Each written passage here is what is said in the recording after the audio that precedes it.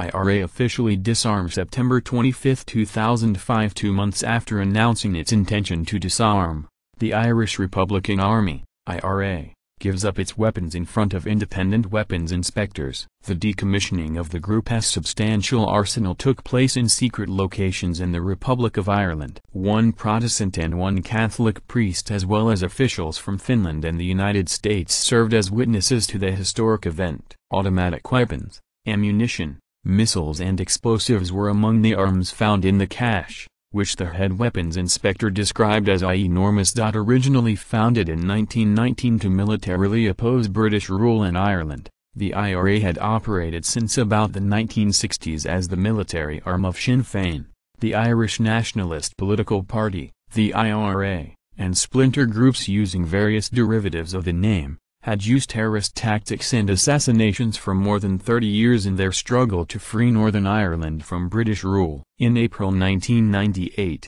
after more than 22 months of negotiating, a 67-page peace accord called the Belfast or Good Friday Agreement was finally signed, endorsed by the British and Irish governments, 8 of Northern Ireland's 10 political parties, and the region's voters. The agreement included power sharing among Catholics and Protestants in government, a commitment to peace and democracy, and a pledge by paramilitary groups on both sides to decommission their weapons within 2 years. A ceasefire had been in place since 1997, and although they continued to abide by it, the IRA initially refused to give up their weapons. This stalled the peace process for almost 6 years. Although many Northern Irish Protestants did not trust that the IRA was truly giving up all of its weapons, the disarmament represented an important step toward lasting peace in the long-troubled region. In the aftermath of the disarmament, IRA splinter groups threatened to continue the violence,